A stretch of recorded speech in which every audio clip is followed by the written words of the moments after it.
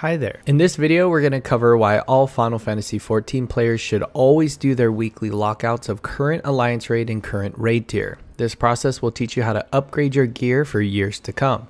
Now, because I don't want to have any spoilers for the story, I will refer to alliance raid as just that and the raid tier as AFA.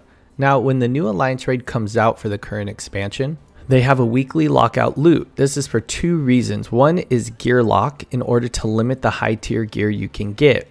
Of course, we can outpace this as new patches come out, but that is months in between. If you use cap lock tombstone gear, then you should not be necessarily needing this for your main job because you might already be above the item level that alliance raid is offering. Usually though, they are really cool glamours, like the one with Endwalker alliance raid being no exception. Secondly, it will offer you a coin. Now these coins alliance raid offers are very important for months to come, so you really want to make sure to never miss one.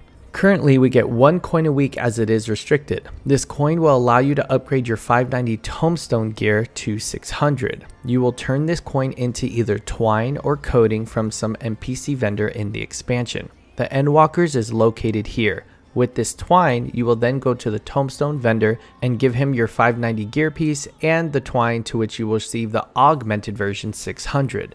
Now, if you did the alliance raid every week, you can complete a full set of gear in about 9 weeks, 5 gear, 4 accessories. The last ring has to be another set, as usually they are unique and you can only equip 1. Now, there's a way to shorten this process, and that is a sack of nuts you can get from hunts. This vendor in Old Charlene will let you trade 2,000 sack of nuts for coating and 3,000 for twine, so you can upgrade if you have those if you do hunt trains. Once you complete your first set or have a mixture and don't need any more, you don't have to do alliance raid anymore. This is absolutely incorrect. You still need to do the weekly lockout, as these coins you get will benefit you for almost the entire expansion.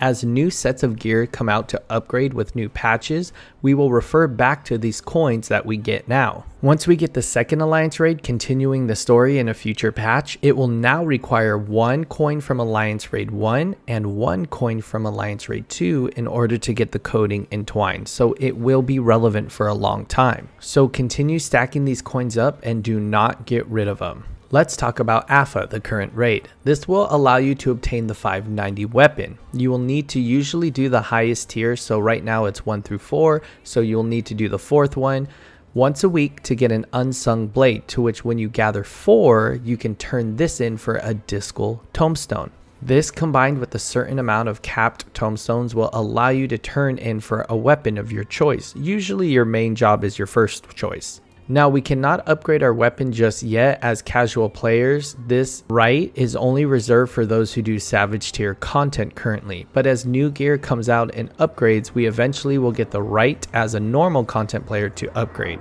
Savage tier players pretty much can get ahead of a few item levels as reward for completing hard content.